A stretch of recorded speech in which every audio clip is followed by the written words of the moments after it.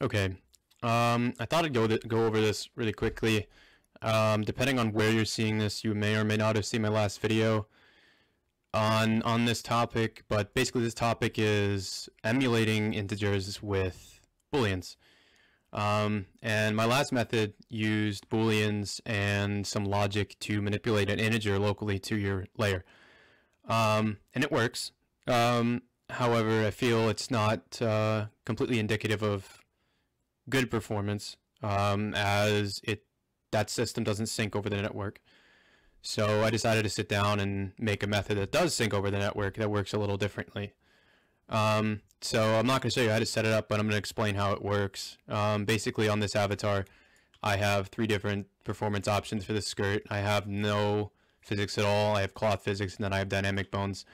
And with this system, because those events are all mutually exclusive, meaning they can only happen, like only one of the states can be active at once. Like you can't have dynamics and cloth on. I mean, you could if you wanted to, but that obviously doesn't make any sense.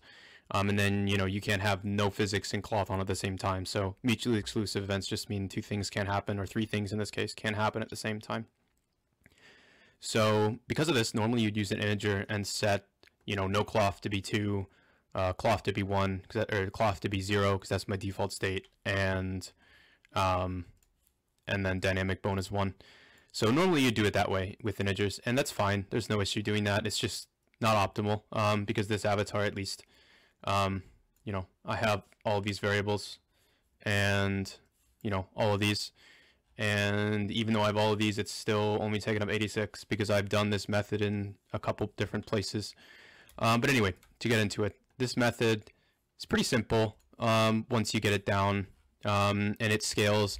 So don't do it if you have more than 7, because if you have more than 7, then integer uses 8, and there's no point in doing this. It's overcomplicated, and then anything over 8, it's actually a waste of memory. But basically, you set up your normal toggles like this, right?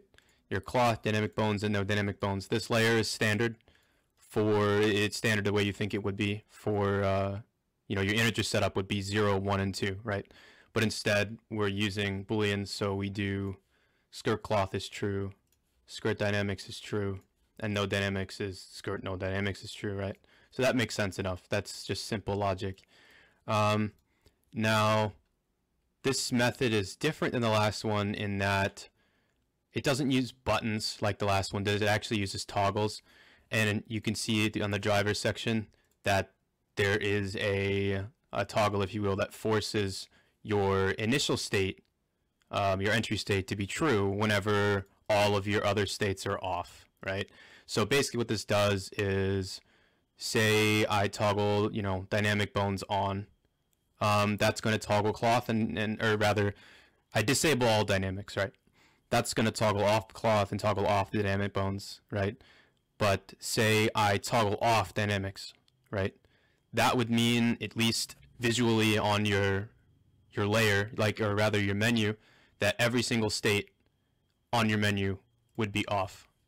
And let me just pop over to show you what I mean. So I'm just going to show you with a different menu. You can pretend like, this is my dynamic bones option and this is my cloth option, right? So if I turn skirt on, right, it's going to turn, the NSFW off, right? And basically, if I were to turn the skirt off, you can see that now there's no default state. We're kind of in limbo, if that makes sense. And this is what we try to avoid.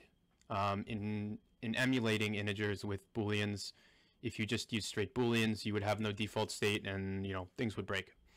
At least things wouldn't happen as you want them to if you're emulating an integer, because an integer has to be at one state, right? So an example of an integer being in one state is, I guess we could do here, right? So integer is only in one state here. And if I turn off the tank top, it's going to default back to the sweater, right? Because that's how integers work. This integer is set to be 0 when the sweater's on, and this is 1. So whenever I toggle it off, it's going to automatically toggle the sweater. So now if I switch to the working layer with, what do you call it? With integer emulation, I go to, oh, my brain died. I forgot where I put it. Oh yeah, performance. So if I go here and I try to toggle cloth off, it's not going to let me. And if I toggle dynamic bones on and then I toggle it off, it's going to default back to cloth. And to prove that this is in fact using Booleans, you can scroll down to where it says shirt no dynamics, skirt dynamic bones, and skirt cloth on the left there. Those are all Booleans. So if I go and turn cloth on, you're going to see it's going to toggle dynamics off and cloth on, right? And then when I toggle the cloth off, you're going to see it's going to try to toggle it off. You can see it turning red there for a second and then turning straight back. That's exactly what we wanted to do. And then when you go to dynamic bones, it's going to toggle it off. And then when you toggle off dynamic bones, it's going to force skirt cloth to be true because everything is false. So I'm going to go ahead and explain exactly how to do that in Unity. Okay, so we're back into Unity. Basically, this is pretty self-explanatory, to be honest. So you have cloth, no dynamics, and dynamic bones. So the logic for this is skirt cloth is true. The logic for this one is skirt no dynamics is true. And the logic for this one is skirt dynamics is true. So this is the exact same logic, literally copy pasted from this here. Exact same logic, no difference. The difference besides the logic side, so the difference on the animation blocks, is that all of these are placeholder animations that don't do anything, right? All of these animations is only to serve as a parameter driver. So when you have cloth on, it uses the parameter driver to set no dynamics and dynamic bones to be off, right? Then no dynamics turns cloth off and dynamic bones off. Dynamic bones turns no dynamics off and skirt cloth off, right? That makes enough sense. But now we want to have the reset state, because right now we have the three checks, the true for each of the states. And like I showed a second ago, whenever I toggle everything off, I want it to force cloth on. That's exactly what this does. And all this does is check if every single one is false. And then it goes here and sets your default state. In my case, it's cloth to true. That's how the entire system works. It's network synced, which means that late joiners will see it because you're forcing a parameter to be true that's active in your parameter list that's synced across the network. So this is kind of how to do it.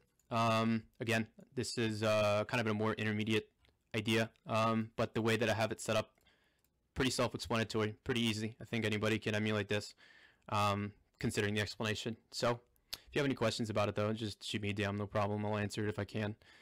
All right. Hopefully that helps.